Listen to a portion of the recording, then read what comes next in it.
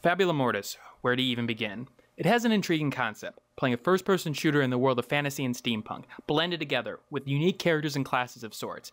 And yet, despite the settings and themes to play with, Fabula Mortis is a lifeless first-person shooter that begs the question of why it exists, as the few positives are highly outweighed by the vast amount of negatives it has. It shows that a concept doesn't make the game, that while it got through the Steam greenlight process, it doesn't live up to standards of game design and was overall an unpleasant experience. The game types are categorized into two types. There's Deathmatch, and there's King of the Hill. And then there's King of the Hill. Oh, wait, that's not accurate. It says King of the Hill, but it's actually a game of keep away, aka one person is king, and you want to kill them. You get points while being the king and killing other people. The team mode of that, Bodyguard, is a more accurate description. There's also a training day mode, which I have no idea what it's about. Everyone is the same character, people kill each other, it's deathmatch. It's just out of place. A red flag came up when it said single player on the store page. It has since been taken down, but note that. The game will put bots in your game if you so desire for a single player experience, but this game is meant to be played with real people, and that shows in the AI of the bots. The AI is some of the worst I've seen in a long while, and in all aspects of the AI as well. You'll constantly see AI get stuck in the environment, most of the time in the same places, unable to seemingly move until you knock them out. You can tell the algorithm that looks at the AI is pretty simplistic, as the AI is robotic in its turning, like it's scanning the line of sight like a security camera would. It's pretty pitiful. If you're going to put bots in a game like this to make a single player experience, they have to be slightly competent in order for that to work, or don't bother putting them in at all. The developer, Dead Ghost Interactive, seemingly only put it in to have the line of single player in the Steam store page, but it has been removed due to complaints. Now, looking at the team-oriented game types, in order for you to know that you're part of a team, you have to have different colors or different elements that indicate that you are on the same team, which they sorta do. The thing is, it's a little bar above your character's model that's very hard to read over a distance, especially when you choose bright green as one of your text colors. There's simple ways to do this, a different color palette for the textures for the character models, for example. Why not do this? There are 5 unique characters that you can start playing as. There's Vlad, the melee type class that can dash across the room with ease and getting close. There's Wolf, the pyro in the game, but has the ability to make traps by putting down oil and setting it on fire,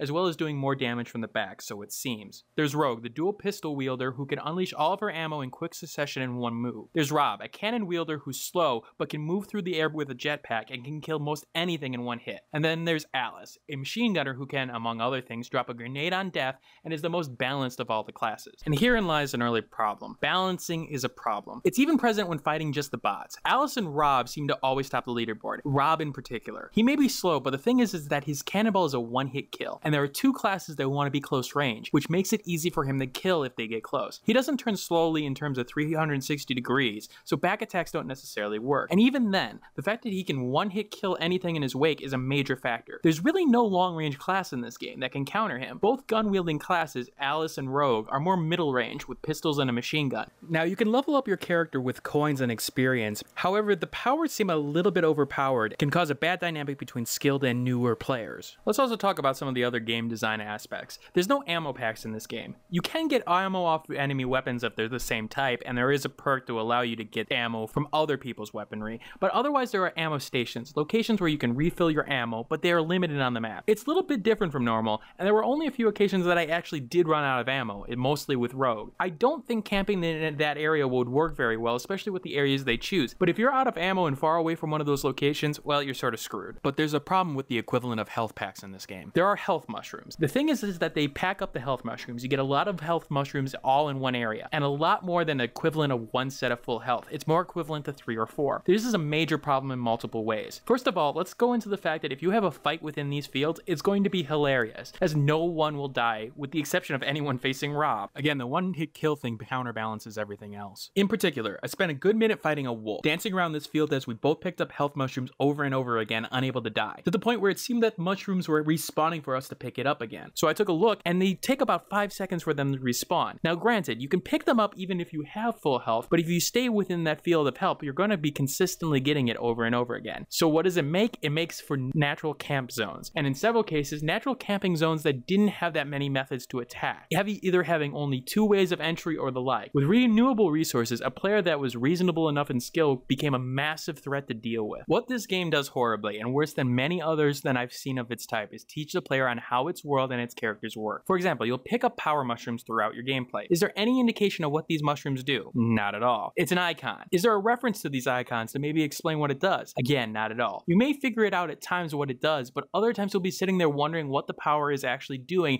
and then you'll try all sorts of shit in order to try to figure out what it is. The game feels unfinished. The only sounds present is the sound of gunfire and getting hit at times. Footsteps of your own are present, but not of other people. There's not even bigger things like taking damage from falling from a height sounds.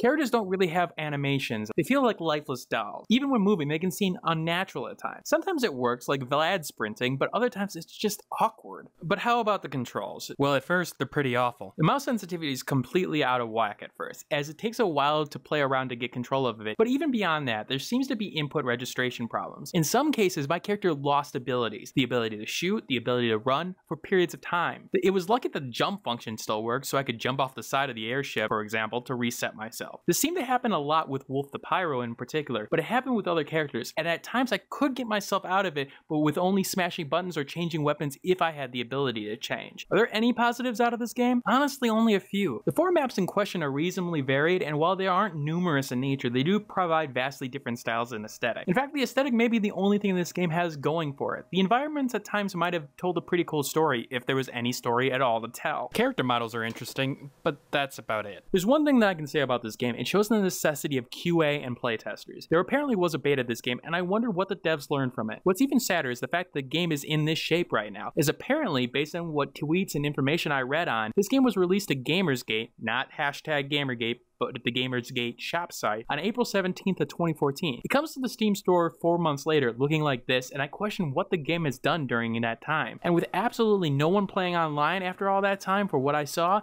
it's a telltale sign the game has problems. The developer seems to be responding though, as a couple fixes have gone into place already, such as describing the power-ups in a text box. It's clear to me that based on the state of its launch and the issues of multiple levels of this game, that there was a major lack of quality for this title. It's a combination of the unbalanced classes, the controls that lock up on you, the missing basic elements of team-based shooters. It was made clear that it wasn't considered during development. Every game has a positive that can come out of it. In the case of Fabula Mortis, we learned one thing, that a concept does not make a game. Hey everybody out there, my name is Sean Joy, aka Dragnix, and I'd like to thank TechRaptor for letting me do some content for them. You should go check out TechRaptor.net.